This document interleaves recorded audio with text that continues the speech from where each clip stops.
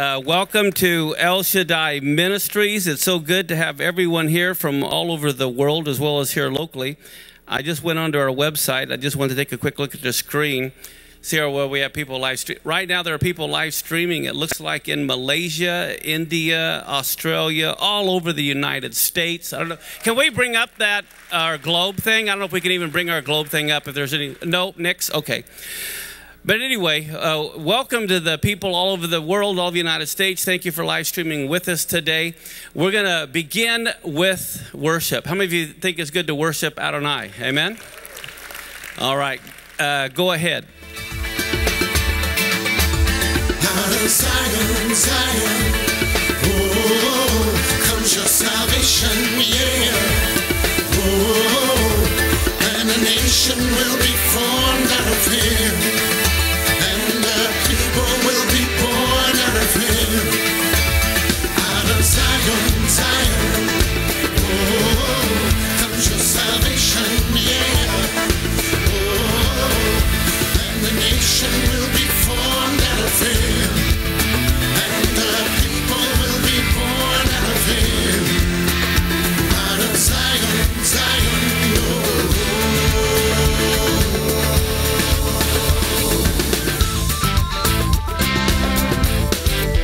They say, who is this King of glory? Yeshua HaMashiach. So lift up your heads, oh ye gates. Oh, out of Zion, Zion, oh, comes your salvation, yeah. Oh, and a nation will be formed out of him, and the people will be born out of him. Out of Zion, Zion, oh, comes your salvation, yeah. Oh, and a nation will be formed out of him, and the people will be born out of him. Out of Zion, Zion, oh.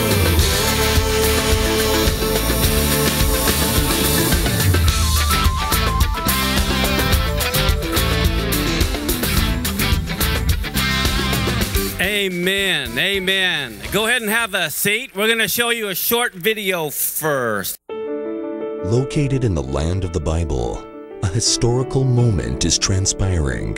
A special home for Christian groups to learn about the Jewish roots of Christianity. Established by Rabbi Shlomo Riskin. The other thing that I'm very moved by is his openness for dialogue and for relationships with Christians, because there's so many of us that do care. It's a great opportunity to discuss about important things, not just for us, but for all mankind. The Center for Jewish Christian Understanding and Cooperation offers a team of scholar rabbis and educators committed to working with you and your group to develop learning sessions in Hebrew Bible study that will enhance one's journey to the land of Israel. I was overwhelmed by how carefully they listened to our questions and the joy that they had in them. I would think that Jewish culture is very rigid and law, and they just have a joy and a hope and a friendship now. My responsibility as a Christian is to know my Jewish brothers. Our biblical sessions are based upon a unique, interactive approach that includes how both Jews and Christians interpret the Hebrew Bible. Participants are part of the process in breaking down the biblical texts, and the group's spiritual leader is provided a meaningful theological role in the learning session. I love that your way of looking at the Bible is, what's the lesson? Not, is this right or is this wrong? It's, what can we learn from this? This is the first chance you have to really just let go of all stereotypes and all divisions. This is a chance to bring who you are and just be who you are, knowing that the person across the table is going to be the same, and you can just really dialogue, unlike any place I've ever seen. I think there needs to be this much more institutional response, and the center is one such important institution. Our headquarters, located in the land of the Book of Ruth, Ephrat, has a boutique hotel to accommodate groups for more than just a day of learning. If your group is on a tight schedule, our Jerusalem location is conveniently located near all the major hotels. And being here is like meeting my family, my long-lost family, and they're explaining this is this person and this is this person. And it just has all that meaning, like, now I see where I fit. By providing a deeper understanding of God's Word, the land, and its people, our programs will be a highlight of your group's tour to Israel. You understand that we're all covenant children, and I don't think that's there yet, and this place teaches that. So incredibly awesome. It's been a great experience. It's been one of the top experiences out of all of the sites we've seen. Earth-shattering for me, and I hope I can come and stay as a pastor and learn so much more.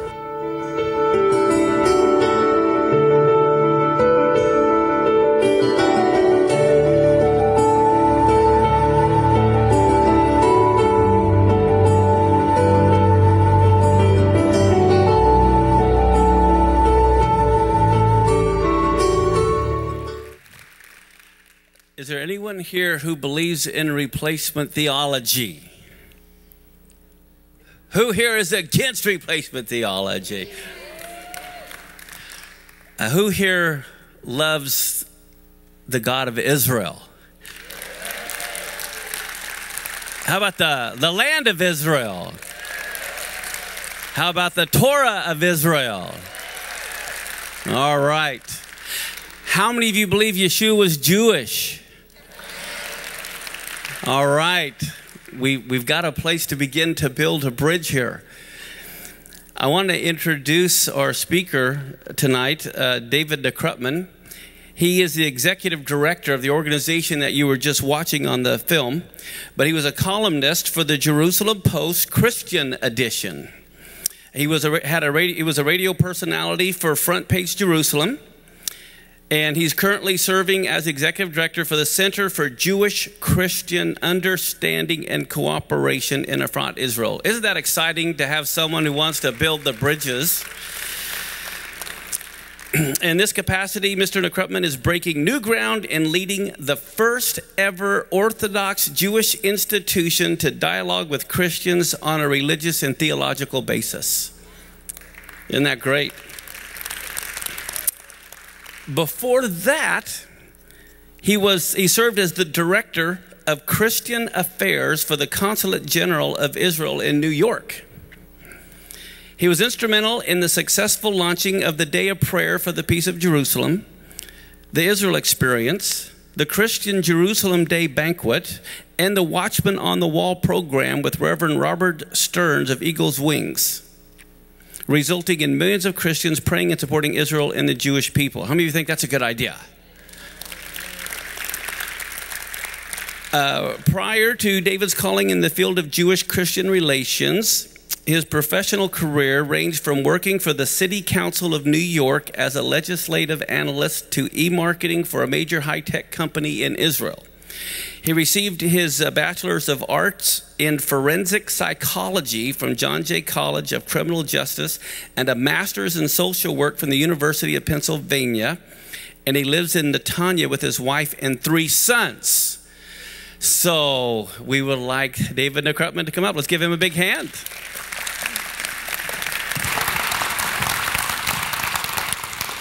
Thank you. Hallelujah. Can we give a shout to the Lord? There we go. Please have a seat. Thank you, everyone from El Shaddai Ministries, Mark and Art, for hosting me today. This is history in the making. For the first time, Jews and Christians can finally talk with one another and not at each other. And we want to be part of God's covenantal experience for us. Because if we can get this right, this relationship correct, then we can be an example for the world that religion can be for peace. And to me, it all begins with Isaiah 1:18, "Come now, let us reason together, says the Lord." And for me, that's an essential ingredient because, yes, there are differences between Judaism and Christianity. I'm an Orthodox Jew. I do not believe in the same theologies that you believe in, but that's okay. But if we believe in the God of Abraham, Isaac, and Jacob, we believe that we're both covenanted. We believe in a common scripture, and we believe in ultimate redemption, then we definitely need a conversation. So I am here today to serve in Rabbi Shlomo Riskin's vision of creating a new bond between Jews and Christians that is anchored in Scripture. For those who are already supporting Israel, I don't have to convince you about Genesis 12:1, right? 12:3. I don't have to do it. Be a blessing to Israel. I don't have to tell you that. You already are doing that. I don't have to tell you about the importance of Israel, about its fulfillment of biblical prophecy. You already know that. The question comes up is what happens after that? There has to be a relationship between the people of Israel and those Christians who are committed to say that the covenant of Israel has never been severed. You have already declared that replacement theology is not within your purview. You're atoning for past church misdeeds against the Jewish people, and you're taking an active approach to stand with Israel. This is a very unique time because we have never experienced a Christian like this. And the question is what we do. As Jews, what do we do with this? It's very easy to say for past history, I will not be involved in such an endeavor like this. It's kind of scary. It's better that you do your thing and I'll do my thing. Or we're fearful of why you're really doing this. What's the agenda behind all this? A suspicion. So I'm saying, well, because of the suspicion, I'm going to not deal with this relationship. But I bring it back to the book of Jonah. I bring it back to the book of Jonah. Why? Because God asks of a Jewish prophet to go to the arch enemy of the Jewish people, a Gentile nation, to say, please repent. That doesn't go over well, right? Imagine the chief rabbi of Israel going to the Iranian president today and saying, listen, I think you need to repent a little bit.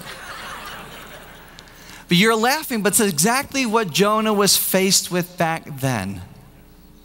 And Jonah decided to run away. Right? He thought for some reason God is not in the sea. He didn't read that psalm of that day. But God is trying to teach Jonah something, because if you look at Jonah's name, it describes his character. Okay, the whole book of Jonah could be encapsulated in his name. It's 3 letters, a Yud, a Nun, and a Hey. And the Yud represents the Yam, the sea. Nun is Neve, is the place he's supposed to prophesy to. Hey is Hashem, is God. I did it in 3 letters, the entire book. But Jonah is also a bird, is a dove. And the dove witnessed God's ultimate wrath in the book of Genesis during the flood. And in essence, Jonah has an essential problem with God. How can you tell me to go to the arch enemy of my people to repent? I know that if you do something wrong, you have to go to your room. You got to get punished. That's what you did in the flood. And God is teaching a lesson to Jonah. Yes, there are moments that I have to show my anger, but I am a God of compassion, first and foremost. What I want people to do is acknowledge who I am. And Jonah, you have that capability in you to ensure that the arch enemy of Israel can turn their hearts to the God of Abraham, Isaac, and Jacob and repent. So, and he does it, and they repent. I don't want to be Jonah's first reaction. I am faced with a new type of Christian. One who affirms the covenant of Israel. One who's standing with me. I can go ahead. It's easy to go ahead and say, I don't want to deal with this. It's easy to run to the sea. But that means I'm not living up to my covenantal responsibility. And therefore, I have to put all this stereotype, this prejudice, this suspicion to the side and allow God to be God and allow the relationship to flourish, because it's a sacred relationship, because it's based upon the Bible. There is different ways, religion has different ways of expressing God's covenant on the earth, but it's based upon covenant. And you believe in that covenant. And therefore, if your belief is that you are grafted into me, into that covenant, then I have to walk with you in this journey together. And this is where the center comes into play. That yes, you are supporting Israel and is an important thing, but it's very possible in your support of Israel not to engage with the people. It is very possible, and it's really the reality on the ground, that you can come to Israel and go to all the sites that deepen your faith, but you won't say hello to me. And I think that's sad. And therefore, the center is an oasis where you can come and learn the Bible with Orthodox Jewish people and take time out and saying, how deep can we go in our relationship together through the Word of God? It's just not another site that you go to. It's relational.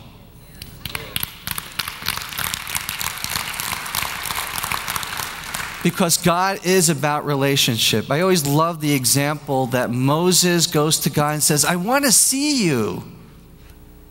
And God says, you can't see my face and live, but I'll make a compromise. You can see the back of my head. In Hebrew, it's acharei. And acharei is made up of two words, ach and acher. You really want to know me? You have to know your ach, your brother, and acher, the other. Because at the end, if I see God in you, I see God. And therefore, we have to see the God image in both of us. And yes, we respect the theological differences. That's okay. I want you to be good Christians. You believe Jesus is divine and Savior. I understand that. That's fine. I don't have that same theology. But doesn't mean that we can't really glorify God together. When it says in Isaiah, we need to be witnesses to God, we need to do that together, not at each other. So this is where the center is, and this is why I'm here today. In my sacred calling in the last 5 years in serving Rabbi Shlomo Riskin's vision to create a new relationship between Jews and Christians, I'm here to say to you, I want to be your watchman on the wall.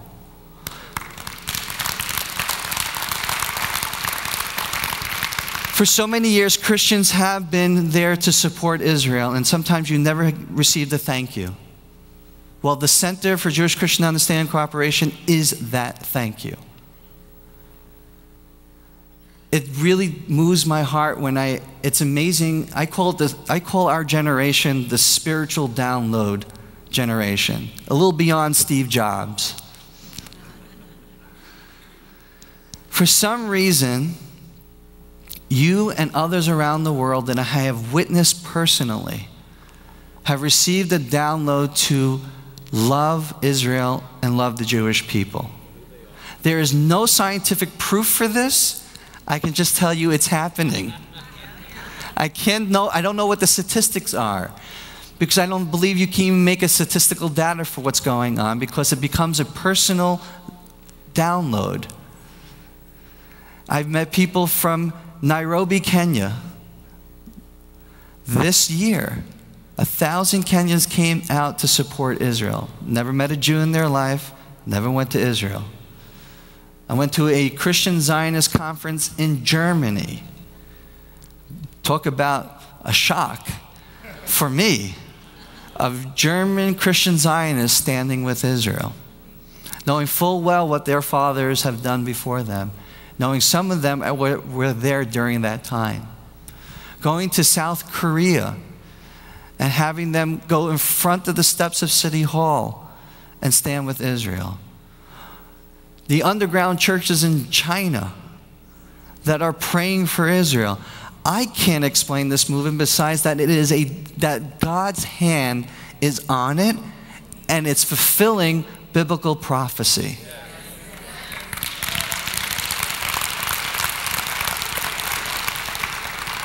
So for those Jews who may not feel comfortable with this, I would say simply that we have to allow our hearts to be open to it. And we have to figure out the way together in order to make this relationship work.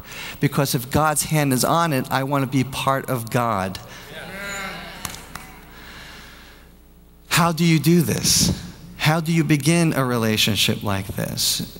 So the way we do it at the center is we go through the Bible. And going through the Bible, we highlight how to do this practically. So I want to go through this journey with you this evening. And for you out there who are watching, who have a heart for Israel, you can pray about it. You can give to Israeli causes. But what I want is the relationship.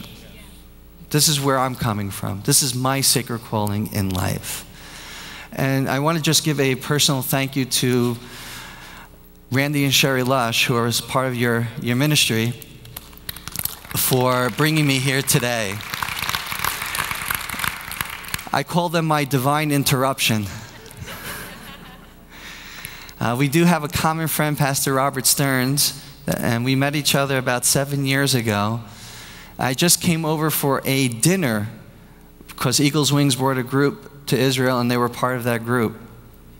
And I sat down with them, and there's certain anointing in their lives and in it with Israel, but our hearts connected. And obviously my Jewish mother is a little jealous that I have a Christian mother who I adopted in my life. And once it was in Orange County that I would go to California and they would host me, and now they went to Gig Harbor, and here I am. So I just want to say thank you for the friendship and the fellowship. It's changed my life. And I would have to say, because of you, I became a better Jew.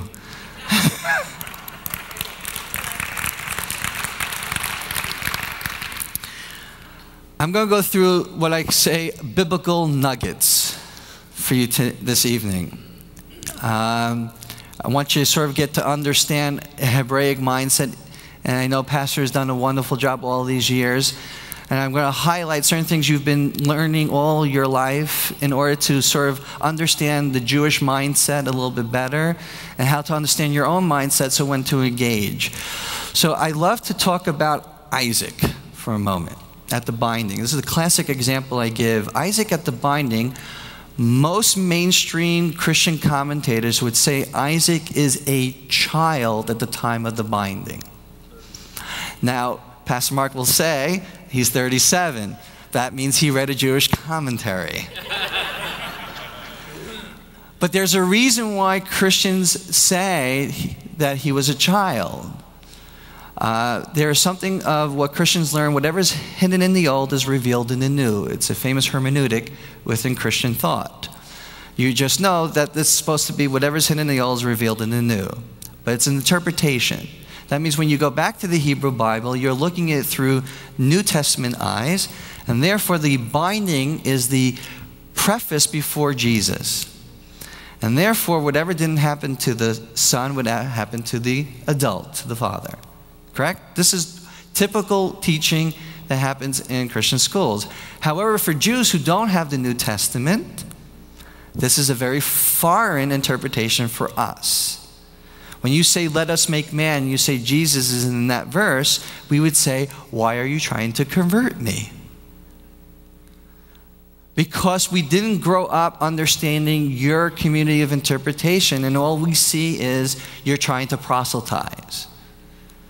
So therefore, it's not that your intent is that, you're just saying what you learned all these years. But our inference from that is what we understand in our history. And we're taking that with us when we're encountering the first time in this relationship. So it comes essentially down to how we grew up learning the Bible. By highlighting this, we can then understand how we see each other and how we can finally have that conversation. So I just want to let you know this is not a debate, but just trying to give you sort of the practical tools of what happens.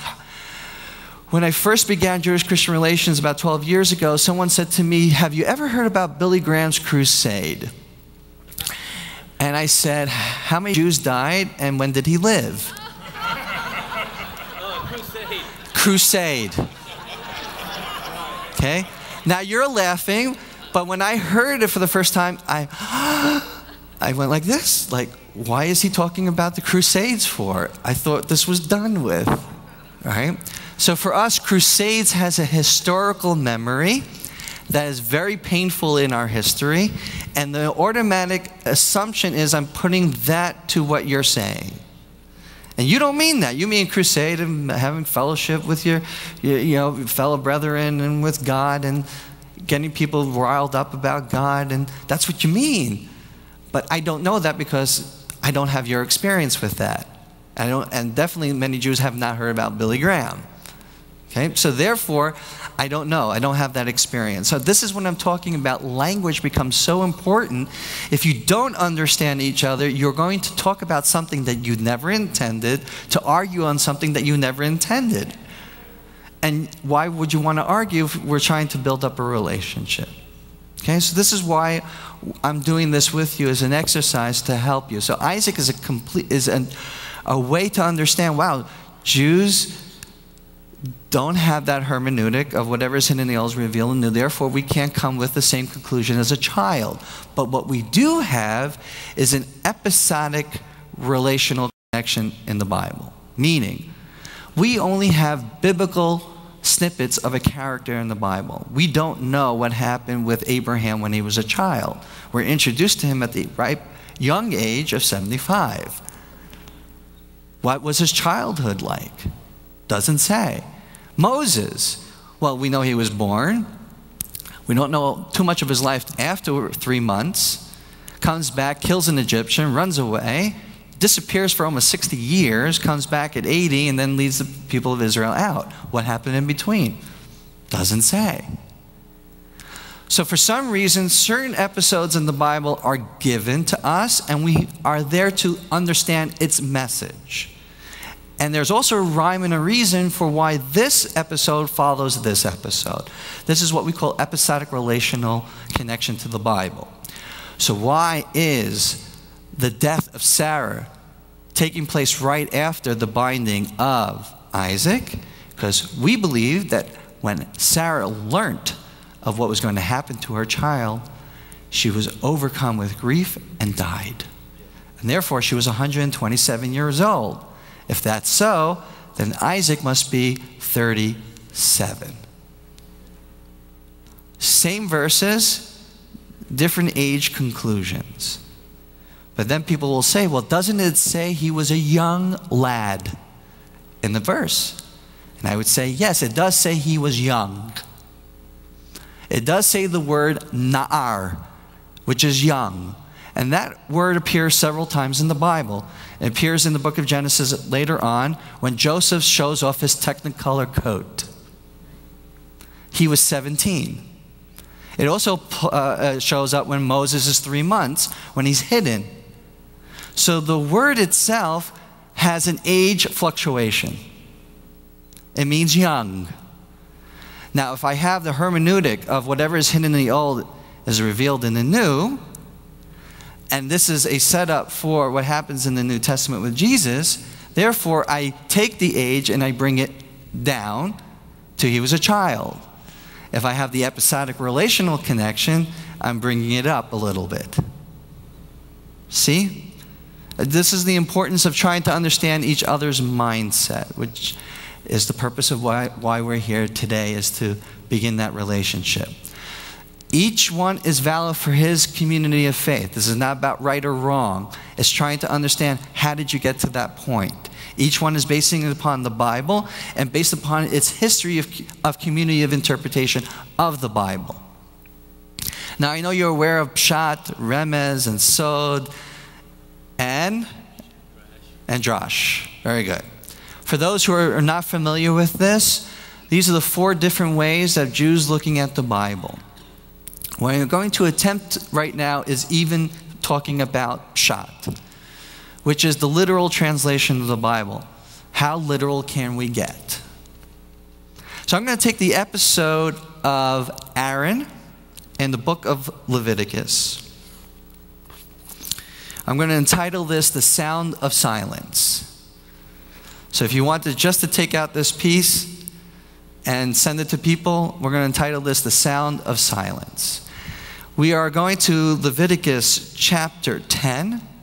There is an amazing dedication that's happening. Finally, the tabernacle is built. In the book of Exodus, we were talking about it all the time. But finally, it's being inaugurated. And Aaron, who was born into slavery, is now the high priest of a free nation. There would be no greater pleasure for a father to see his sons walking in his footsteps. It is probably the most happiest time for Aaron, knowing where he grew up and to the position where he is today. And we're all familiar with the story. All of a sudden, these 2 sons bring a strange fire, whatever that means, and they die. It's a horrible death, a horrible scene. And what is Aaron's response? Exactly. Silence. What you're doing right now. What does silence mean? That is a typical Jewish question. It's a question we ask. What does it mean? Define it for me. What type of silence are we talking about? Some of you may think of, well, it was grief. He was silently grieving. Some of you may think it's paralysis, as a shock. It's not grieving, it's just the shock of the event, and he was silent. Some may say that he was so grief-stricken, he was unable to voice anything. He was sort of overwhelmed. So one you can look at is that he's grieving. The way he grieves itself is the silence. Some people take death certain ways. Some cry uncontrollably, and some just take the pain inside. But there's also a bigger level, is that the way I mourn is this way. It becomes sort of a lifestyle. This is the way I do it. And then you can say simply, he was shocked. And I would add one more thing, that it was none of the above. It was actually praise. And everyone's looking at me, praise. But the thing is, all these great ways of looking at it from a Christian point of view, as you would believe in biblical literalism, if it's not in the Bible, it doesn't exist. So if you're giving me your revelational moment in this verse, you have to back it up with Scripture. Is that correct? Okay. If it's not, then it's not part of our community of interpretation. So what happens if you have 4 verses backing up each of these different interpretations? What do you do then? So we're going to go into this right now. So if we have to understand that the word silence in Hebrew that appears in the text in Leviticus is vayidom, and he was silent. It's Daled Mem is silence. We have to find where this word is located in the Bible to try to understand what the literal translation of the Bible is. I'm not giving you drash. I'm not giving you sod. I'm not giving you any of those other. I just want to know, what does this silence mean? Any questions before I go? I just want to make sure we're working together. Okay. So we need to go to Ezekiel chapter 24, verse 17.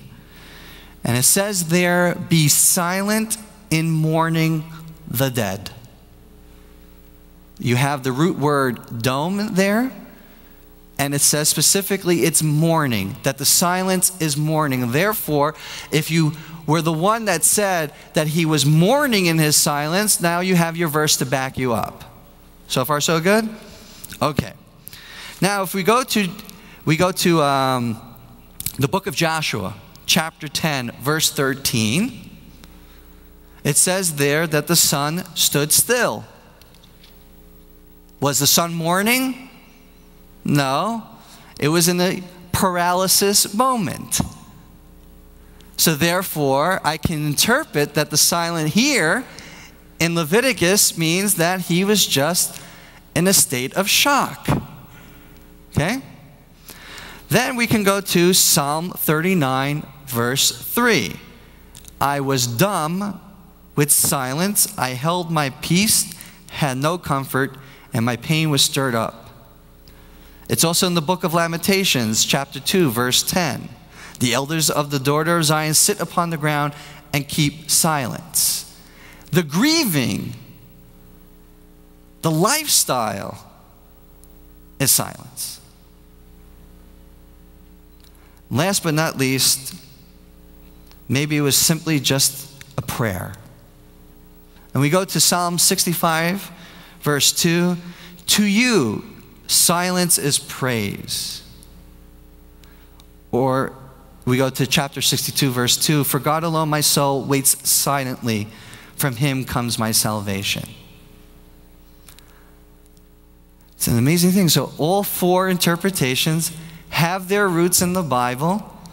I can biblically prove it to you. Now the question comes up, which one is valid? From a Jewish point of view, we would say all is valid. I don't mean to play fiddle on the roof with you. He's right. He's also right. But what I'm giving you right is straight shot. Therefore, any translation is a commentary. This is what I'm talking about. Translations are usually commentaries. I have to pick something. What am I going to pick for this? Silence just in and of itself does not work. I have to have a context to what this silence means. Now, from my own assessment from all these interpretations, what speaks to me is the praise more than anything else. Why? I can't say why. It speaks to my heart.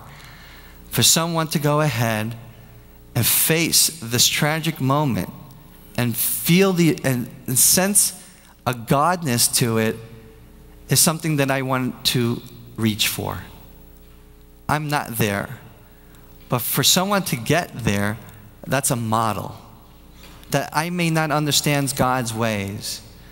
That all I want is to see my children follow my footsteps, and for some reason God took them before me, right in front of me. And if someone can come in a sense of faith and praise God, for me that speaks to me as an ideal I want to achieve for.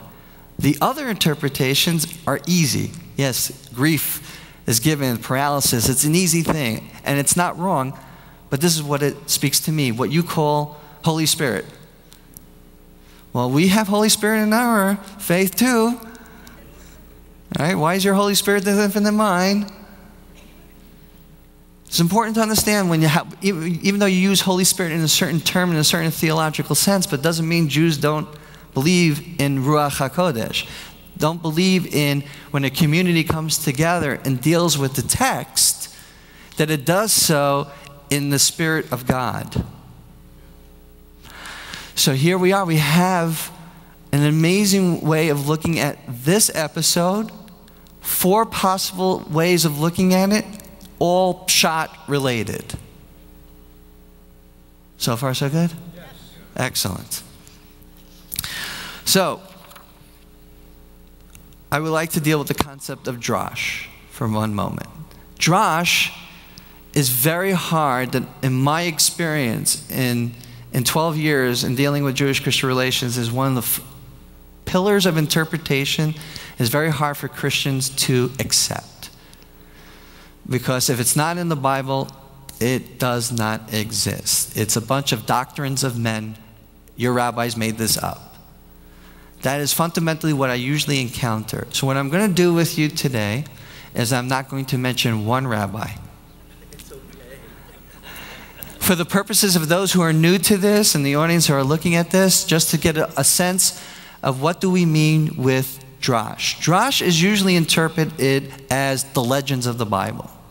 For example, let's say with Abraham.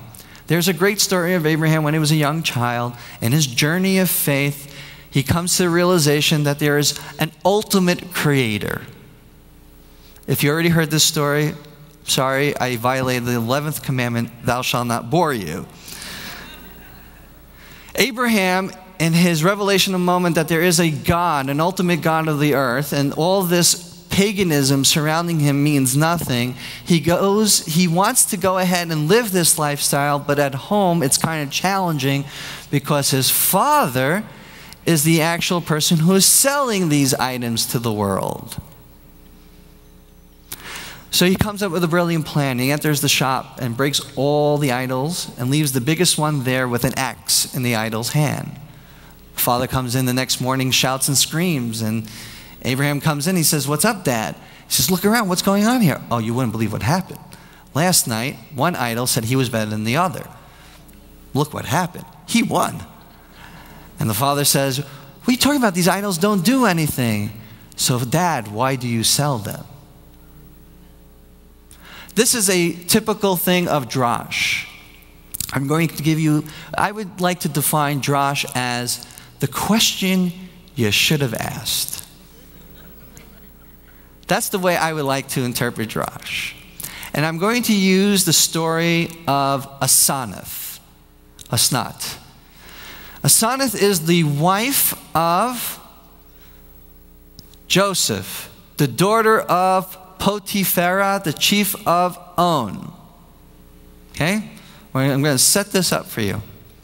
So if I did the famous Bible quiz that is now on TV, I think it's still on TV, right?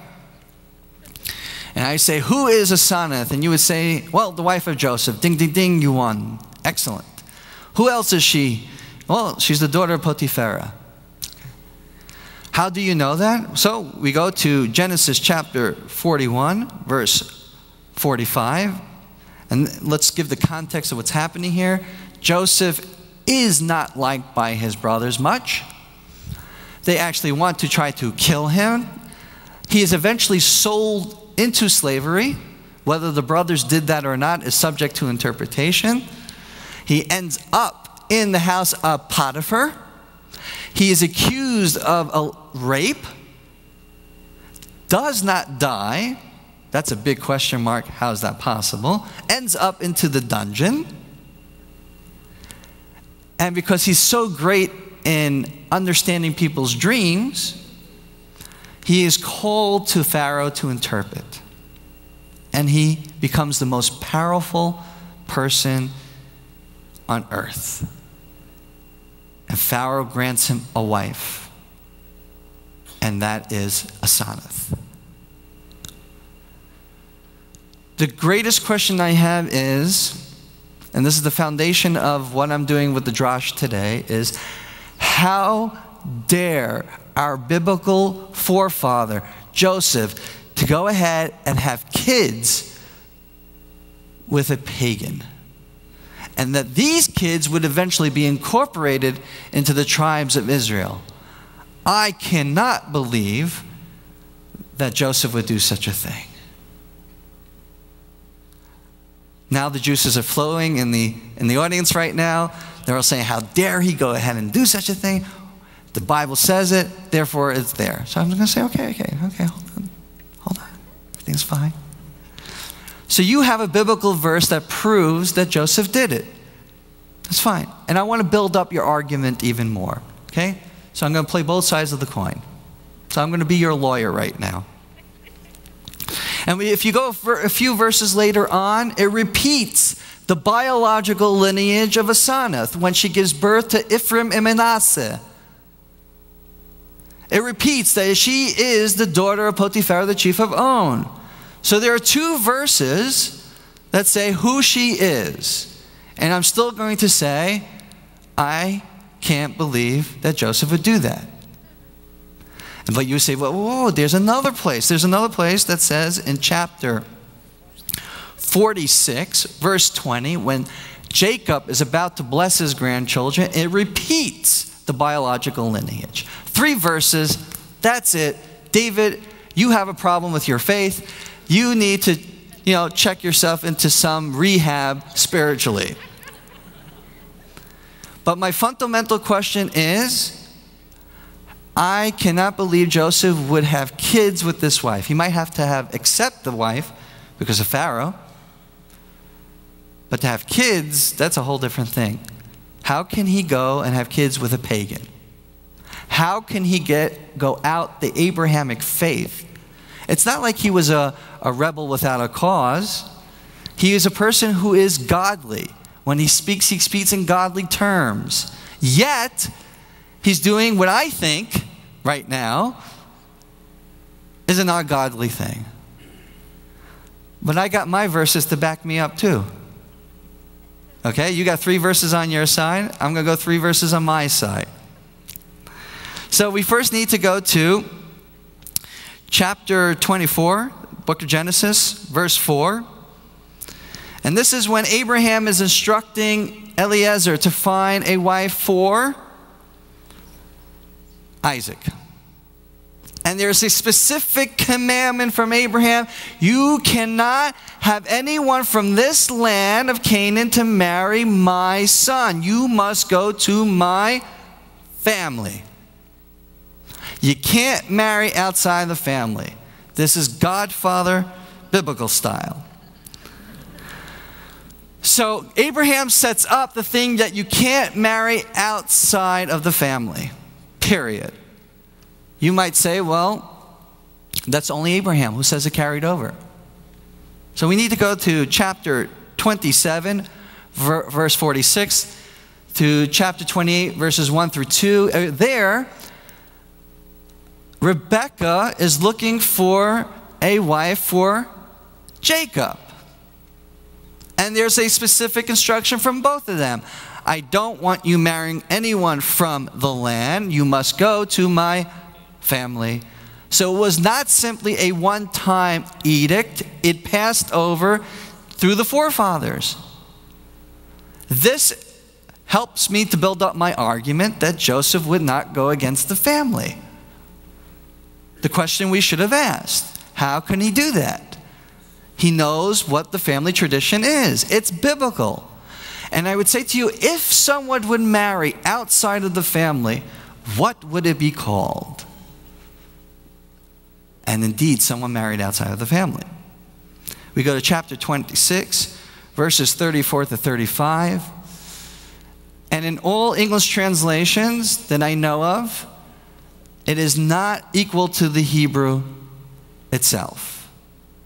It says that the marriage that Esau did to Judith and Basmath was a thorn in the family sides. That is usually what the translation, or grief-stricken. But the Hebrew doesn't say anything about ko'ev or kotz, nothing like that. It says morat haruach, a spiritual rebellion. You have 3 verses on your side. I have 3 verses on my side. I have 3 verses to tell me that Joseph wouldn't do such a thing. Okay, so far so good. What would be the easiest way to solve this entire equation? Excellent, she converted. Osnath converted to the Abrahamic faith.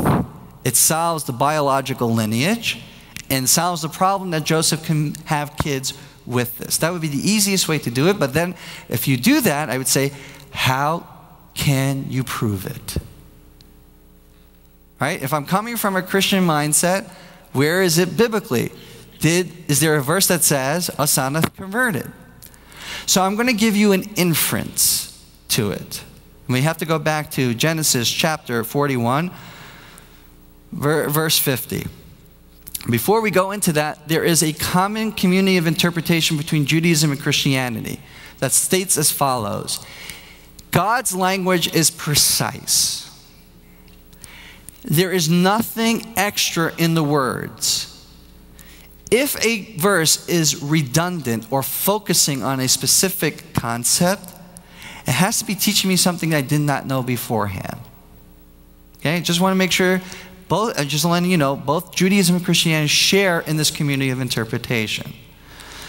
If you go back to this verse, it says that Asenath gave birth to 2 sons, and they were born to him.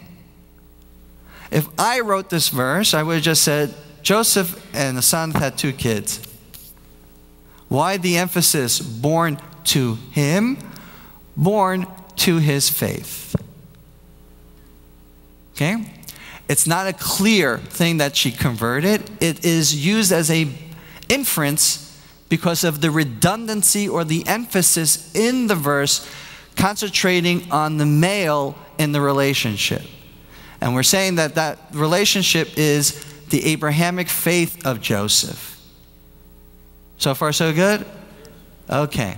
So what I did with you up until now, I didn't mention a Rambam, I didn't mention a Rashi, I didn't mention anyone. I set this up typically that you would normally get in any message in a Sunday school. 3 verses on one side, 3 verses on another side. And we have actually 2 possible answers. A, Joseph did it anyway. That's a possible thing. Or Asenath converted. And here comes the drash. I'm going to tell you a little story. But I'm telling you, I cannot prove it to you biblically.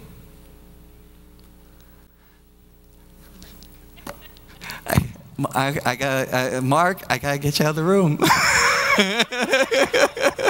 She's telling each other. Mark is already excited because he already knows the drash. The drash is that Asenath is the daughter of Dinah. Now, let me tell you the story. It's much better than Days of Our Lives.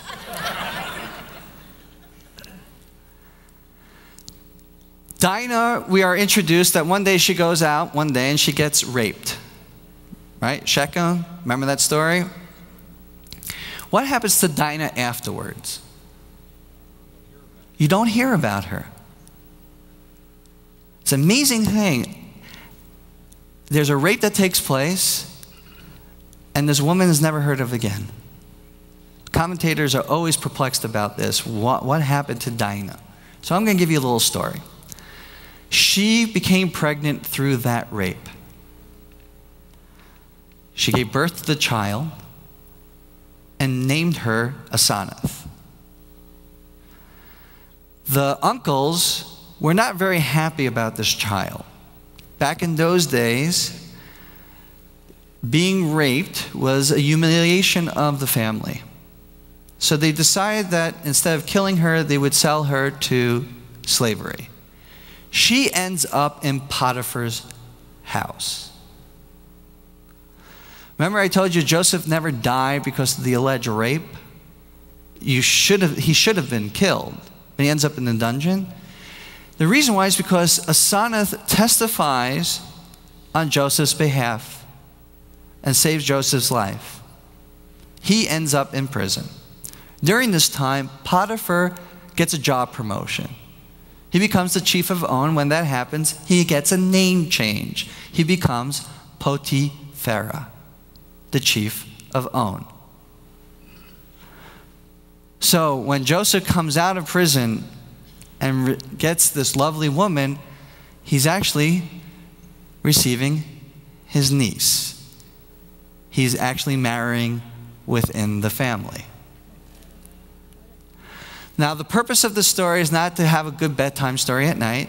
The purpose of the story is to teach you several things. Number 1, how God is magnificent. Because Joseph must have been the most loneliest man in the world, even though he's the most powerful person in the world. He is this Hebrew ruling over an Egyptian nation. He is that outsider, and no one likes him. Who is the only person who can really comfort him during this time, who has similar experiences family-wise, situation-wise, is Asanath. God provides the ultimate soulmate for Joseph. That's one. Number two is no matter where you come from in life, no matter what your family situation is about, you can be part of God's divine plan.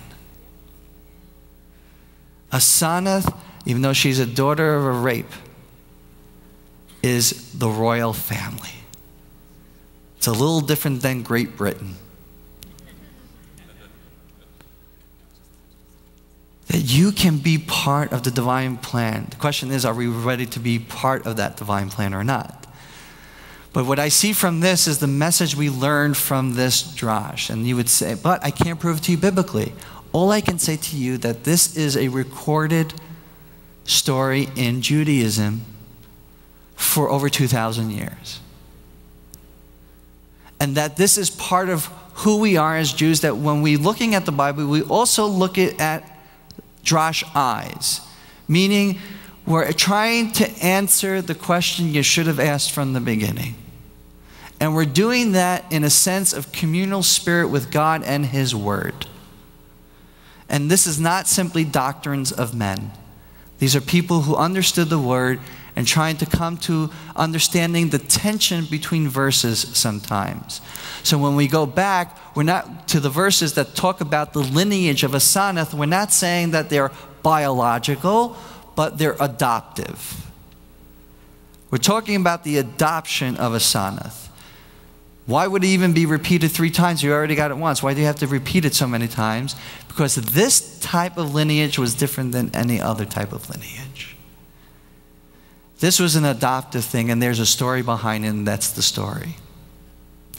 So I'm giving you this verse for this concept because to tell you that when Jews look at this, you don't have to accept it. I'm not saying you have to accept it, but it's part of our DNA when we look at the Bible. So far, so good? Okay. Now I'm going to teach you a little sod. Love sod. We're going to go back to Genesis chapter 23.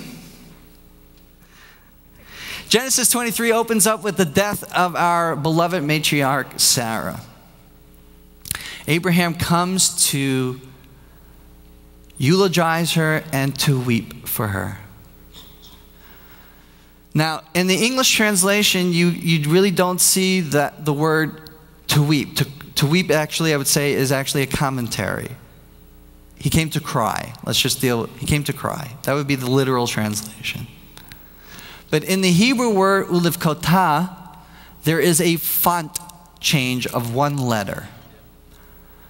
As you know, a Torah scroll does not have chapters and verses. It has text and paragraphs. Jews don't think in chapters and verses, just to let you know that. We think in parshiot. We think of the Torah portion of the week. So when you're saying chapter 12, we're going back, chapter 12, parsha. Oh, Lech Lecha. Okay, gotcha. Now I know where you're at. This is a thing, like when people say, do you know chapter this, verse that? It took me a while to actually think that way. It's a change of how you look at the Bible from a chapter verse point of view. But if you go to the Torah scroll itself, all you have are paragraphs of text. Okay? And lo and behold, there are font changes of certain letters in the Bible. Actually 90 font changes in the Bible. Letter font changes. They could be small or they could be big. The first letter in the Bible that's written out, Bereshit, because my understanding is you learned Bereshit last week, right? Or 2 weeks ago, something like that, 2 weeks ago. It has a big letter bet.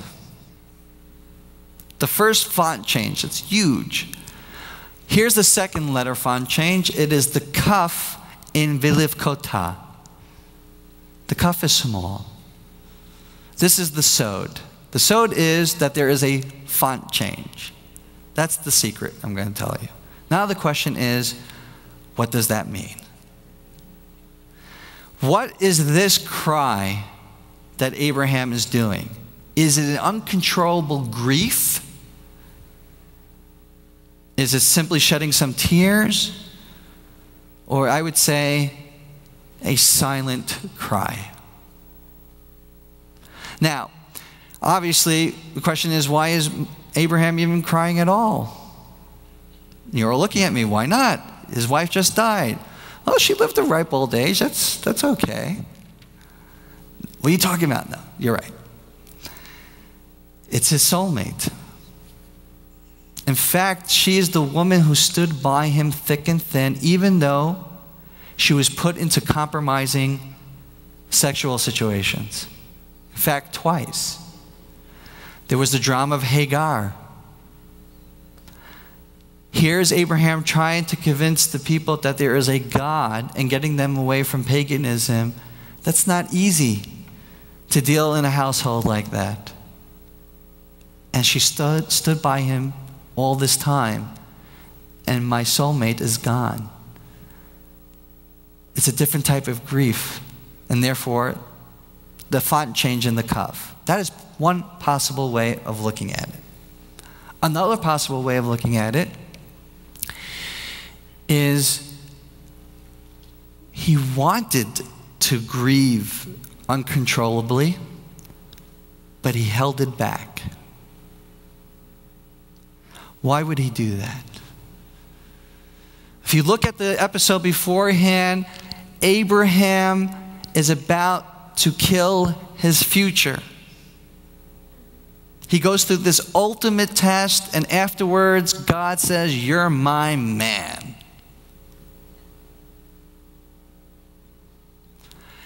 Abraham must be flying high as a kite. He passed the ultimate test. He has shown himself as a dedicated person to God, only to find out right afterwards that God takes his soulmate. If it was me, I would have walked away. What type of cruel joke is it that I have followed your direction? I did not question you, only for you to take away the person who gave me my life for me during this earth, my wife. We say in our daily prayers in the evening service, "God, please do not put temptation in front of me, nor behind me." In front of me, we all understand. We don't want to get into that test. But what happens if we went through the test? We don't want to be put into a situation where we regret doing God's will. And this is a perfect example of the possibility of regretting God's will. Abraham was put into that situation. And he could have said, he could have controlled, he could have just let out tears. But if he would have done that, he would have shown the world that he regrets doing God's will from the previous test he had beforehand. And therefore, it is this deafening silence. Another way of looking at it. What I'm showing to you is that we have various ways of looking at the Bible, all valid. Each one speaks to whatever, and you take away whatever you wish from it. But we also have in Judaism the concept of sod. I'm giving you sort of the secret. There is a font change. What that font change means is subject to interpretation. So when a translation says he wept for her, that translator made a conscious decision of which interpretation to go for. Because I could have said it was a deafening silence. There's a cry of silence. Same way, same thing. But someone chose weeping instead. Okay. And obviously with remez, you're familiar with remez. And I actually pointed out to a remez beforehand with Jonah. right? We took an acronym of Jonah's name and we brought out what the whole story of Jonah is. Just to let you know, when Christian visitors come to the center, and I asked them, can you please give me the short synopsis of the story of the book of Jonah? So one Christian said, go, no, okay. That was the shortest version I got. I thought that was pretty brilliant. I'm going to go ahead and do something a little brave. I just need to know time-wise where I'm fine? Okay. I am going into the Christian Testament for the conclusion of this talk. And I'm doing this out of a sense of Jews would look at the Christian Testament as part of Jewish history. Okay, we might not have the same theology, have you look at it as divinely inspired and all this, but Jesus was a Jew. He grew up within the Pharisaical movement. His teachings are in line with many of the Talmudic teachings of his day. And therefore, what I'm doing right now is saying, just like I broke apart the Hebrew Bible and I ripped it apart, you saw how I did that, and I questioned and I brought everything together, and I presented it in a very Christian way to you tonight. I would like to just go ahead and step into your world a little bit and saying, how would we look at certain texts from a Jewish point of view? And I'm taking this actually from Dr. Amy Jill Levine, a New Testament philosopher, an Orthodox Jew, who teaches in Nashville, Tennessee. And she's probably one of the premier New Testament scholars out there today. But I want you to understand, she's an Orthodox Jew who is a professor in New Testament.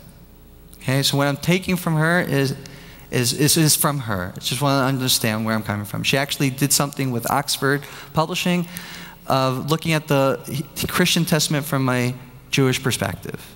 And it actually was published this year. Okay, you'll find that there's been a growing scholarly work of understanding the Jewishnesses of Jesus, and has been led primarily within the Jewish world.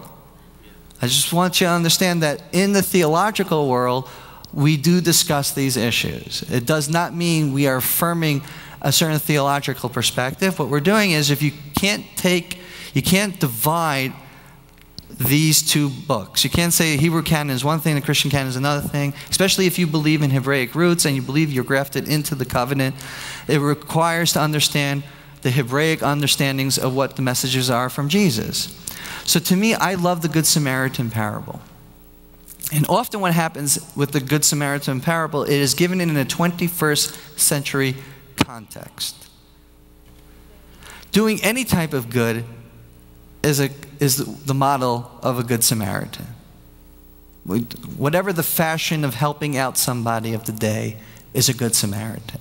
But it's a very 21st century context. And I would like to bring it back to its first century context. So I just want to say thank you for trusting me in this. And again, I'm not doing this as a debate. I'm doing this as trying to understand each other's mindset in doing this. Okay? So first of all, we have to take the notion that reading biblical text is a dynamic encounter. It's not simply I'm memorizing verses and I did my quota for the day. Okay?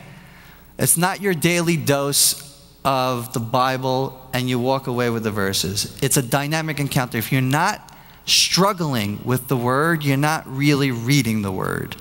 The fact Israel means struggle.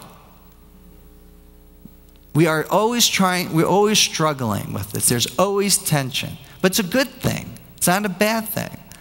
I would say to you, faith begins when rationality ends. Do that again. Faith begins when rationality ends.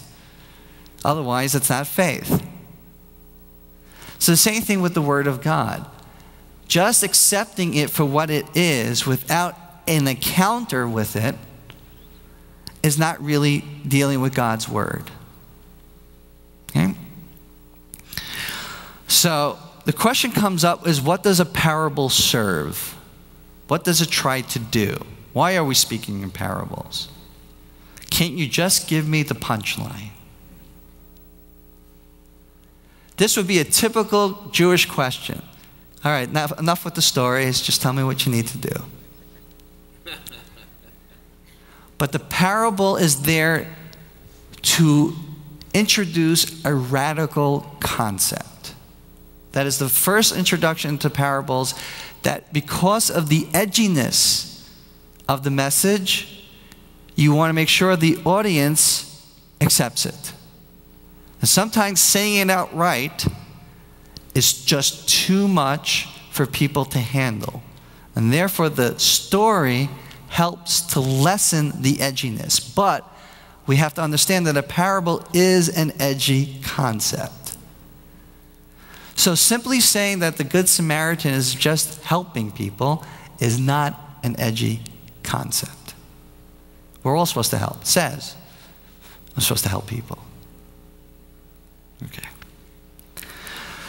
So the Bible is there to challenge us.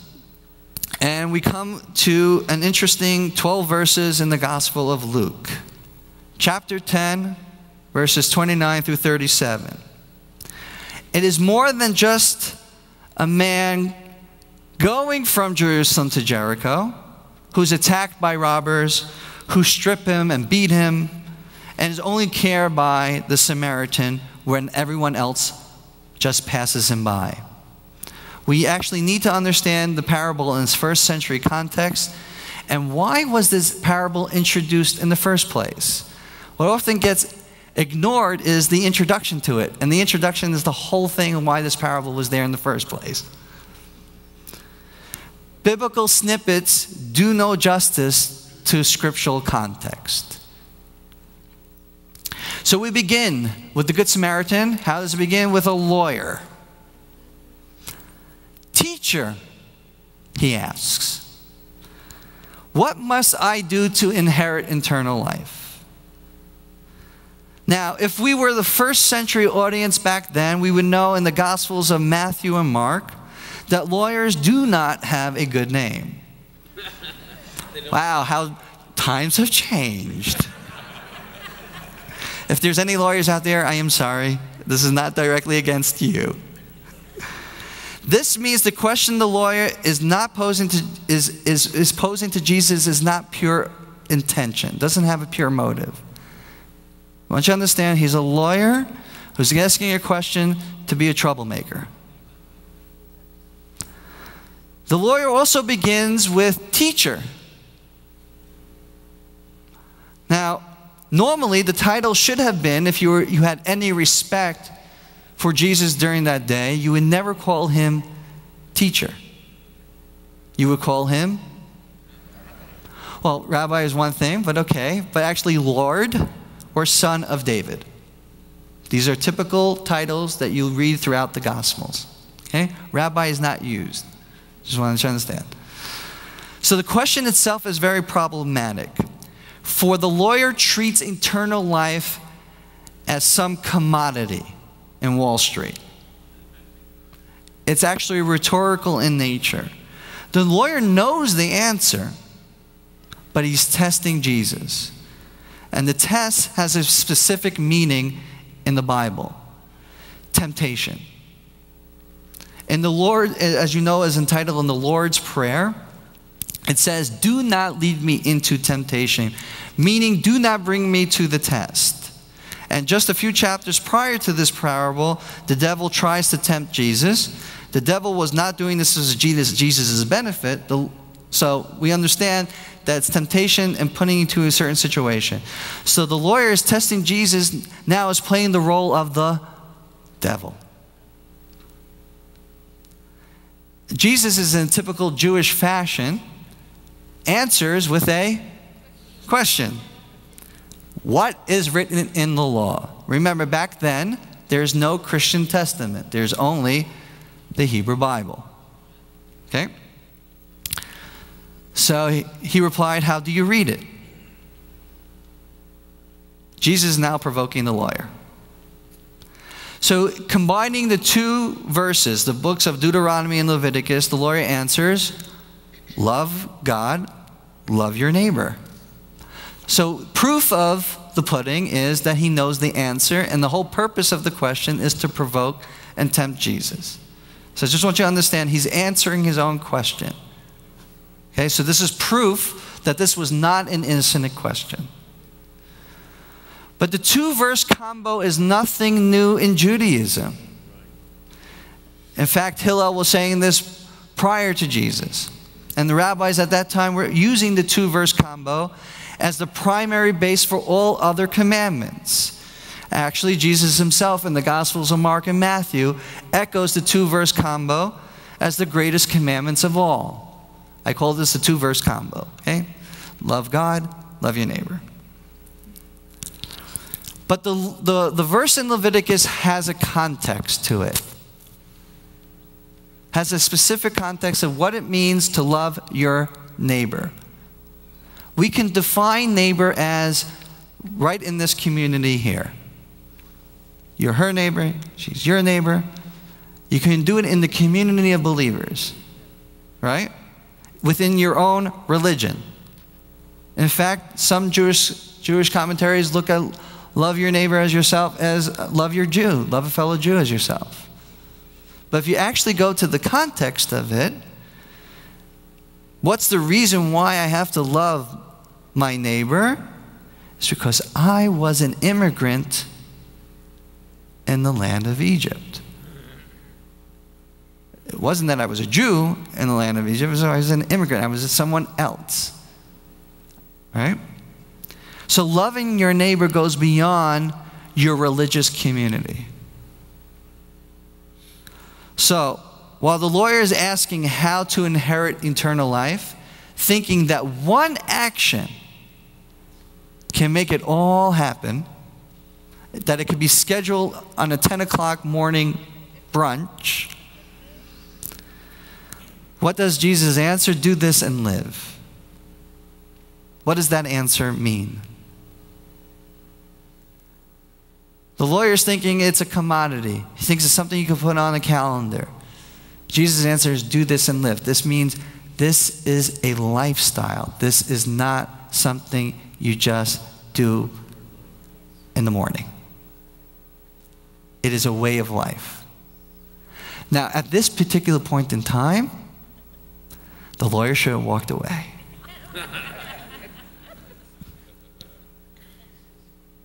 But he's a wise guy.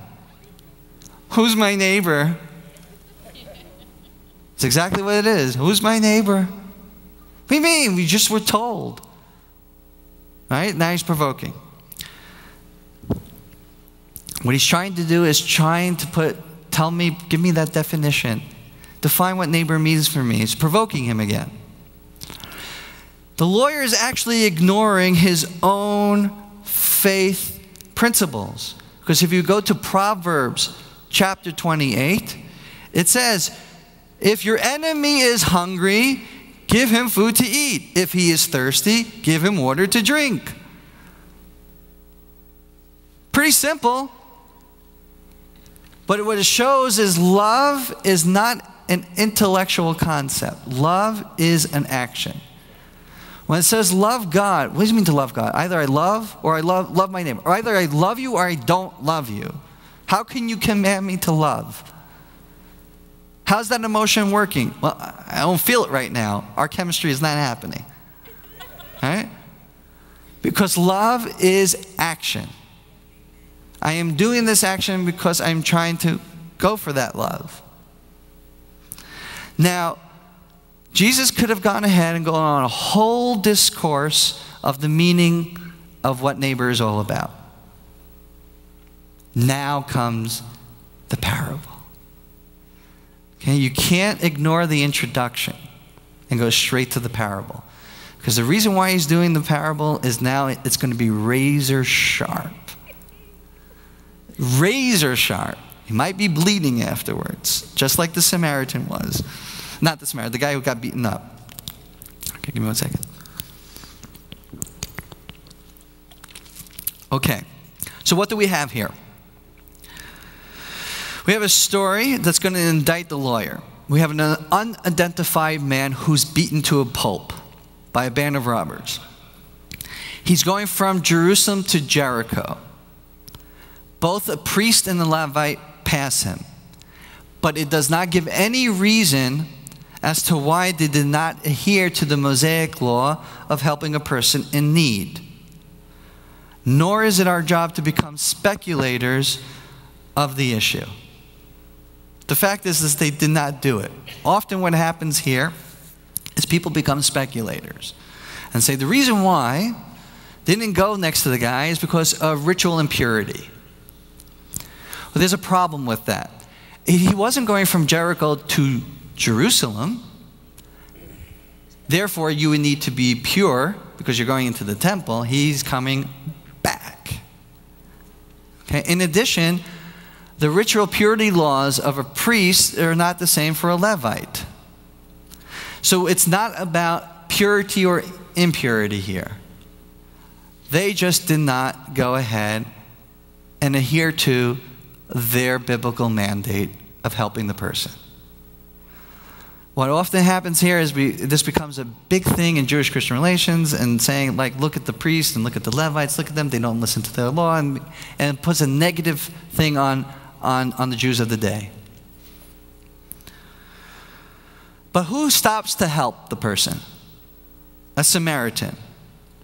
Now we have to understand when he takes pity, that word pity that appears in the Gospel of Luke is in the Greek a very unique word. And it means it's in your gut. It's a pity that goes to the core of you that makes you want to act. It's not, aw, that's really sad. Let's help you out. No, there's something that inside your guts that makes you want to act. That's the Greek word of it. Now, the Samaritan is not a marginalized member of society. We have to understand who the Samaritan was. He's actually the enemy of the people. Okay? Everyone thinks the Samaritan, it's just another Joe Schmo. No, he is an enemy of the people. In the chapter before the parable, if you go to Luke chapter 9, verses 51 through 56, Luke depicts the Samaritans as refusing Jesus' hospitality. The apostles John and James suggest a little vengeance.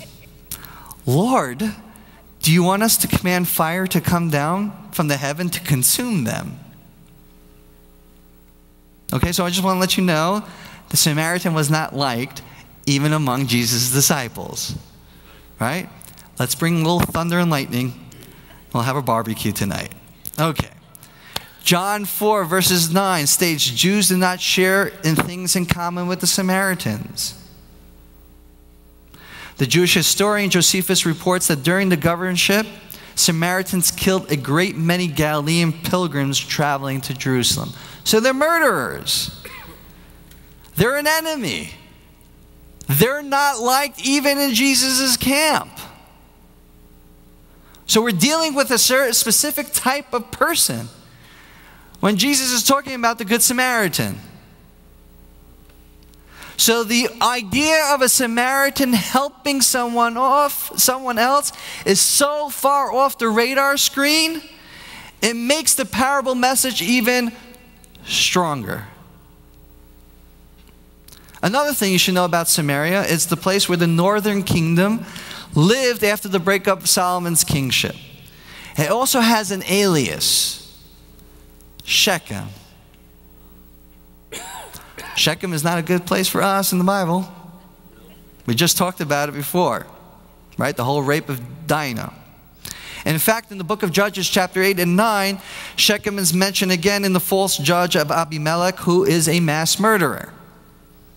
So just proving the point is, the Samaritan is not your normal Joe Schmo. So the person most unlikely to bandage the wounds of this beaten up person is the Samaritan. And what he does is just not only takes him out and helps him, he bandages him, he puts him on his own donkey, he brings him to the hotel, and says, whatever the guy needs, put it on my tab. Look after him. What's interesting, after this parable is done, Jesus says, who is the person we're talking about? And the lawyer cannot bring himself to say, Samaritan. He says, the person who had mercy on him. The hate the lawyer has in his soul is such that he cannot even bring the name of his arch enemy. It's a huge concept. But what Jesus is doing when he conjures up this whole Good Samaritan parable is not a New Testament revelational moment. It's actually bringing the lawyer to remember the national conscience of the Jewish people. It goes back to 2 Chronicles. This is the Hebraic roots of it all. 2 Chronicles chapter 28. It recounts how the prophet Oded convinced the Samaritans to aid their Judean captives, their POWs. The Judeans are POWs. And I would expect the Samaritan to do all sorts of torture. Oded comes out and says, please treat them well. And they had compassion. Who is your neighbor? It's that Samaritan, that arch enemy that lingers throughout you, that you can never hate. You have no right to do that. That the person you hate the most is the person you have to love the most. That's the edginess. That's edgy. Not just to help any Joe Schmo out there, but it goes back to a national conscience of the Jewish people that they were once POWs and they got treated by the Samaritans okay. They were warring with one another. I got you now. And Jesus is saying, look what Oded did. Remember Oded? What happened? And they had compassion. Where is your compassion?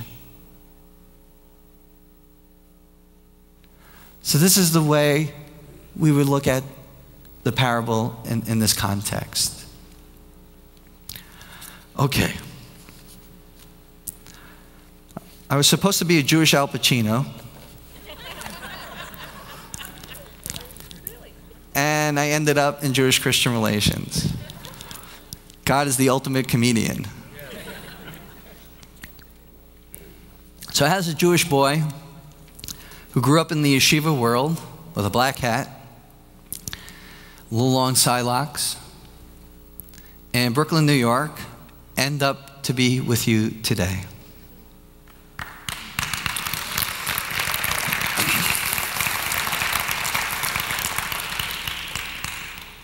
It began in the Israeli consulate in New York in 2000. I was asked to help out the consul general with New York, New Jersey, and Connecticut, and all the political seats that were opening up there. Because I served in the City Council of New York under the Giuliani administration, both for the Democrats and the Republicans. And I was just basically supposed to be the person to help out for Campaign 2000, do media, build up Latino affairs for the Israeli government. And when the Intifada broke out, one of my bosses, Yossi Livnet, who was then the Deputy Consul General in New York, spoke Spanish, and I got him on Telemundo television. And there was a Brooklyn Spanish-speaking pastor who saw my boss and got a calling from God to do a night to celebrate Israel in Spanish. Invited my boss to be the main speaker. At the last moment, right before Shabbat, I get a call from my boss saying he can't go. Can you go instead of me? Now, before I give you my response, let me just give you a context of what I'm feeling at this point in time. I grew up in a very secluded yeshiva world, thinking Christianity, there's nothing good of it. The cross was something that killed my people, that walking into a church is a violation of idol worship. I just want you to understand, when I'm asked this question, this is what I'm asked, this is what I'm thinking. But he's my boss. So I said yes. And trying to find a legal loophole, I call up my pulpit rabbi, Rabbi Dr. Gerald Meister. I said, Rabbi, can I go? He says, yes, you're like in the Israeli army. They give you a command, no questions asked. So I said, Rabbi, thank you for the dispensation. I am going to church tonight. Walking into a room similar to this, even though I thought of the iconic imagery of Hollywood from the Catholic Church, I didn't know what I was going to expect. I see people from different Spanish-speaking nations waving Israeli flags, singing Israeli songs, and loving Israel more than most of my Jewish brothers and sisters. And I'm in the twilight zone. Who are you? Where did you come from? But I was just there to represent the Israeli consulate, nothing more. And for some reason, I was a success. And Monday morning comes along, the consul general brings me into his room, says, David, kol hakavod, good for you. You're in charge of Christian affairs now.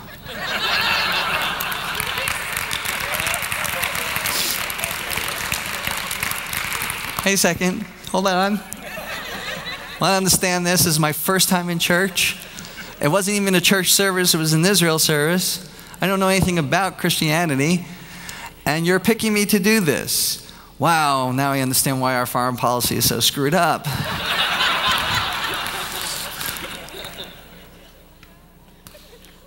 So in Jewish terms, I needed to think about it. And in Christian terms, I needed to pray about it.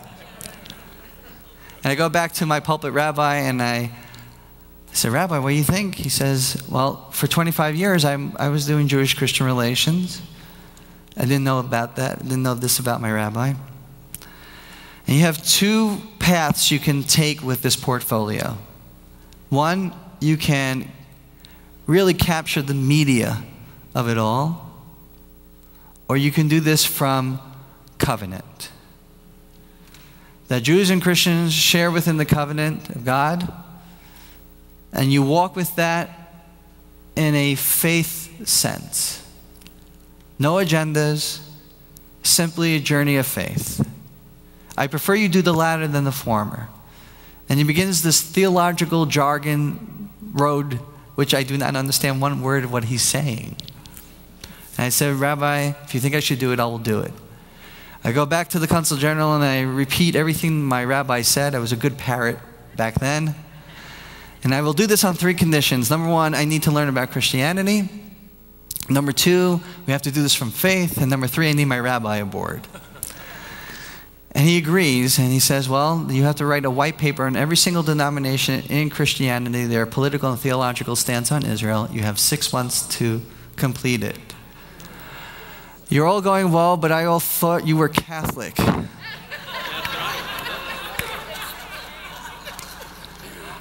I didn't understand the Protestant movement after going into this whole thing and found out that, wow, you have 3,000 different movements in Christianity.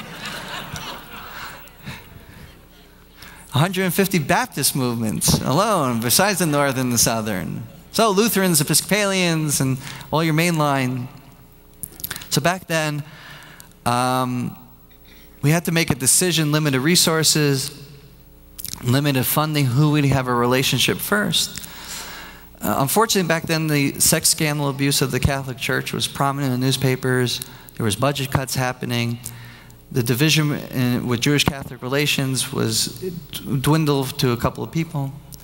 And Israel was not on the radar screen at that particular point in time. But for us, in the Jewish world, in the Israeli world, there's a pope.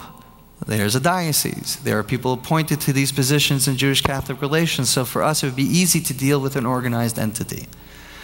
In the mainline world, which is still happening today, is the divestment campaign. If you're familiar with the divestment campaign, it is basically divesting from any company dealing with Israel, specifically pension funds, the church's pension funds.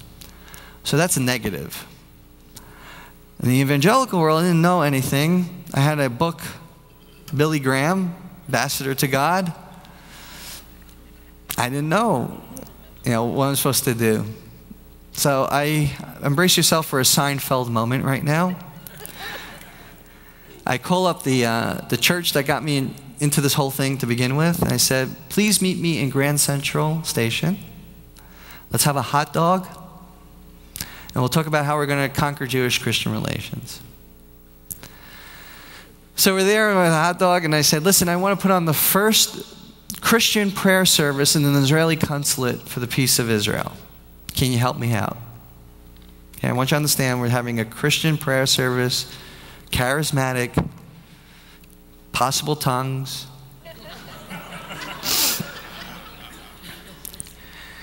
And they said they'll agree to do it. And I had to get permission from the Israeli government to allow a prayer service to even happen in the consulate, because we don't even do our own prayers. And in March of 2002, we had the first prayer service. And at that particular meeting, I encountered an amazing individual, a person who had an anointing in his life about Israel. That was Robert Stearns. And back then, when I described Robert as a person who was sort of the upcoming John Hagee with the charisma of a Jack Hayford.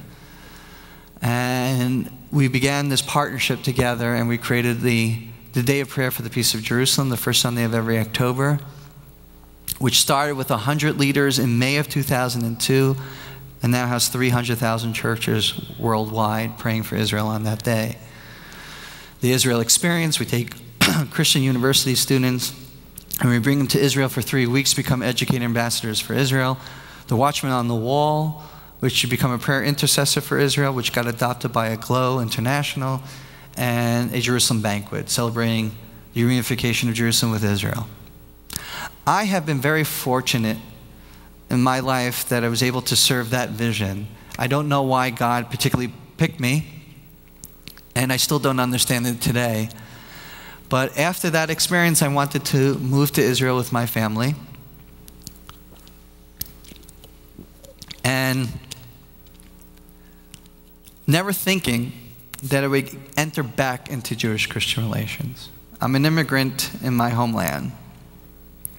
I become a salesman for a book publishing company. I end up in a high-tech job. Life is good. And then I get another divine interruption. Rabbi Riskin, chief rabbi of Efrat, the place where Boaz and Ruth consummated their union, where redemption comes from, who refounded this city almost 30 years ago, who left a comfortable Manhattan career behind as a rabbi in Lincoln Square Synagogue, which he opened during Studio 54 days. For those people who are very young, that's the disco era. And says, I just got off the phone with Robert Stearns. He says you should be my executive director for my Center for Jewish Christian Understanding and Cooperation, which would be the first Orthodox Jewish center ever to dialogue with the Christian world. Meet me tonight at Ben Gurion Airport at 11:30. Okay, honey? I'll be home a little late tonight. And I go to Rabbi Riskin and I say, listen, I am honored that you're even thinking of me. But I do this from the covenant of Abraham, Isaac, and Jacob. If I'm ever to do this, number one, I don't do this from the covenant of Noah. I think that's an insult to tell a Christian you're part of the covenant of Noah. I do this from the covenant of Abraham, Isaac, and Jacob.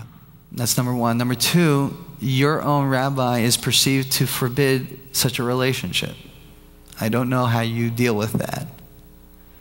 Three, you are an international figure in world Jewry. You have helped women's rights in Israel, actually winning in the Supreme Court against the chief rabbinate to have women represent women in the rabbinical courts. You have the largest private institution in Israel with 3,000 students from high school through military service. You founded this city of Efrat you are going to take a huge PR hit by trying to change the status quo in Jewish-Christian relations. People are not going to understand what you're trying to do. And if I was your international director of development, I would highly suggest you don't do this. And Rabbi Riskin's answer to me was, I can do what's popular with people, or I can do what's popular with God. And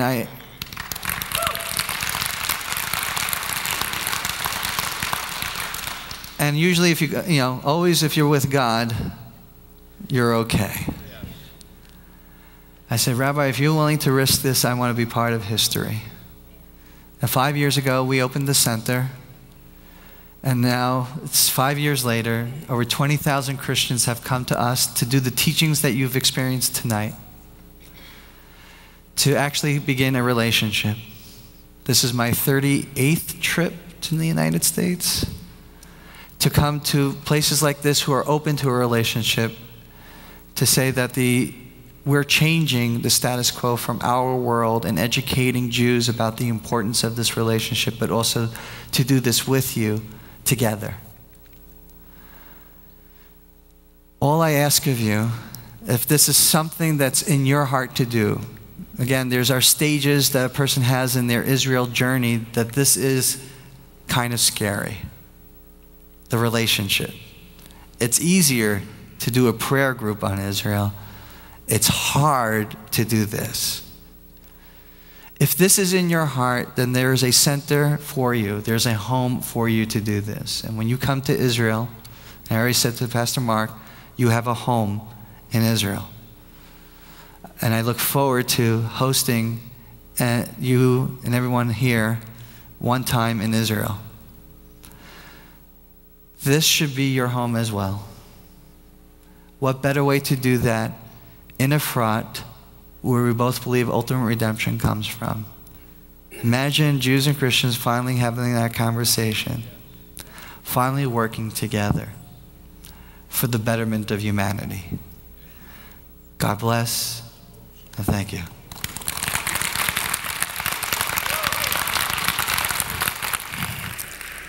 Did you enjoy that? How would you like to have him here sometime on a Shabbat the next time he's around? That would be great. We'd love to have you sometime. Just so you know, he has flyers on one of these tables back here where Nancy's pointing. Where's Nancy? There's Nancy. Okay, right as you go back, make sure you pick up one of his flyers that talk about his ministry. I'm hoping for those of you that are going with me on the tour that he's going to be able to come and visit with us, or we'll be able to go there depending on the time. But I think this was just a wonderful time that we could have together, and be praying for Rabbi Riskin. Be praying for David Nekrutman. We want to keep him in our prayers, because this is what El Shaddai is all about as well, isn't it? Building bridges, not burning bridges. Having, understanding, cooperating one with another. We serve the same God. Let's close with prayer. Avinu Malkeinu, our Father, our King, we just thank you so much for your Torah that you have given so graciously to us. We ask that you truly would give us circumcised ears, that we could hear what you're saying, and circumcise our hearts, that would be received on good ground. Father, that we would truly be doers of your word and not hearers only. We thank you so much for the love that was shown, and Father, we just love your people. And we pray right now, Father, for a Jewish land, for the Jewish people, Father, that they could call upon you freely. And we just thank you so much. In Yeshua's name, amen. Amen. Thank you. Thank you for studying with us today. If you have any questions regarding the material discussed, please contact me at my email address. It's pastormark@elshaddaiministries.us. Be blessed and shalom.